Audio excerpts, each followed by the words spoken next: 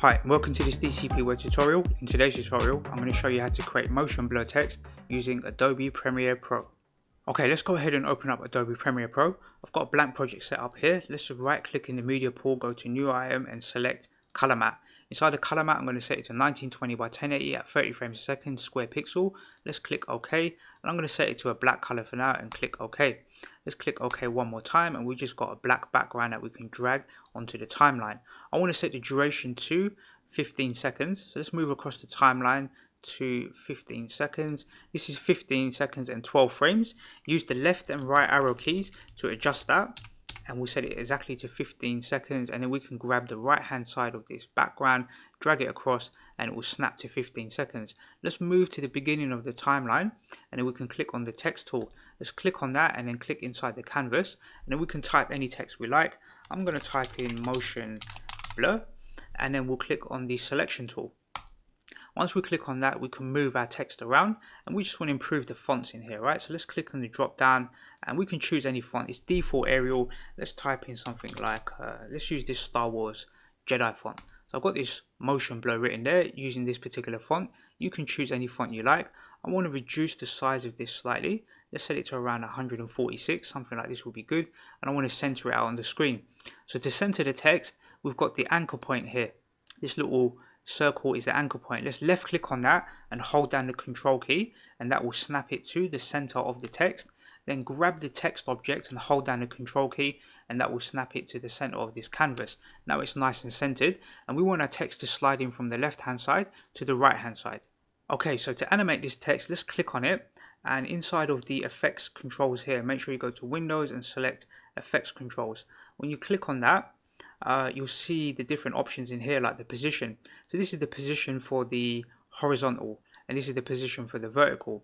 And we want our text to slide in from the left hand side into the center point here.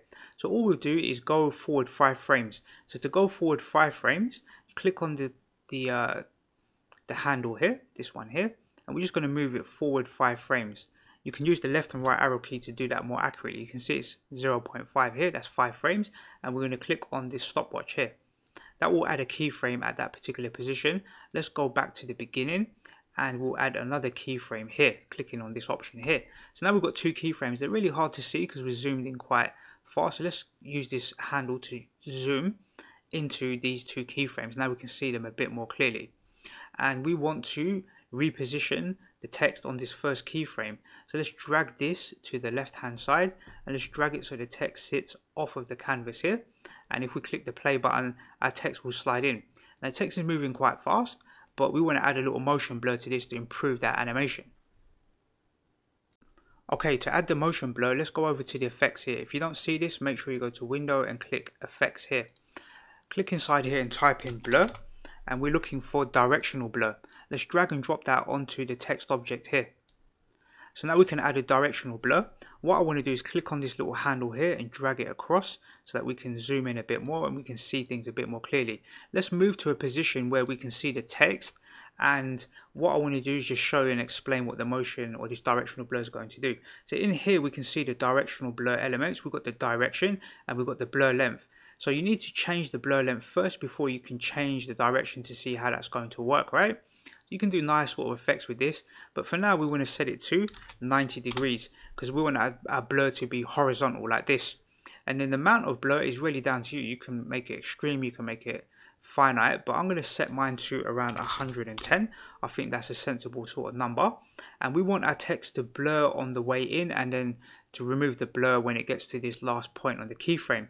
So all we'll do is make sure we're on the very first frame. Let's drag all the way back to the very first frame, and on the blur length we're going to set a keyframe here. So let's click on the stopwatch. We've got 1 keyframe here.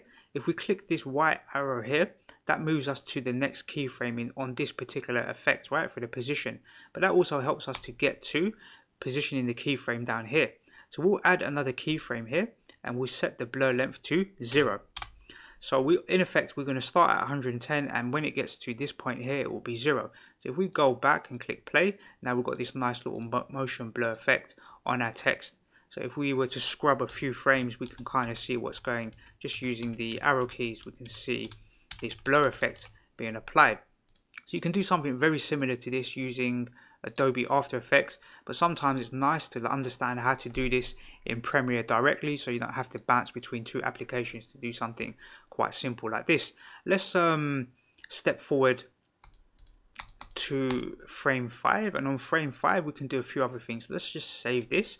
Let's just save it, and what we want to do is just add a little stroke around the text. So this is optional. You can go down here and click stroke. Right now it's set to black.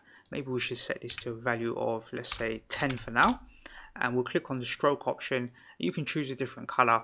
Maybe something like blue would go well with this white text, so we can select like this blue color. Now you've got this little stroke, and you can adjust the thickness of the stroke, and the motion blur will be applied to this stroke as well. So if we go back a few frames, we can see the blur is affecting all of this text. So you might want to add that stroke. It's up to you really, that's just an optional extra. So I'll leave you to go and experiment with this.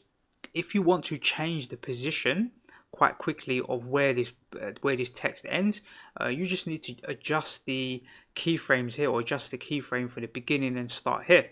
So for example, if you wanted the motion blur text to be in the lower third down here, for example, to slide from the bottom, then all you would do is go to the first keyframe.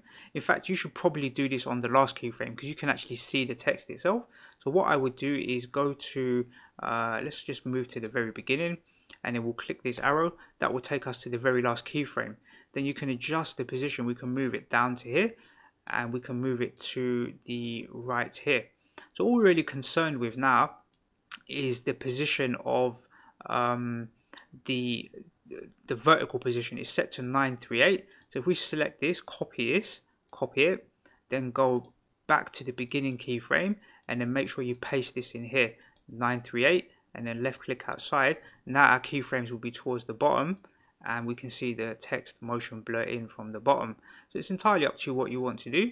You can easy ease this as well, so you can select all of these keyframes, select them all, just right click, go to temporal interpolation and set it to ease out, and then it will start to slow down as it gets towards the end, and you'll get this nice little motion blur effect.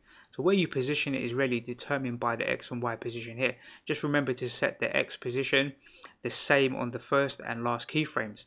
So that's how you go about adding a motion blur to text using Adobe Premiere Pro. I hope you find this tutorial useful, and I look forward to seeing you in the next DCP web tutorial.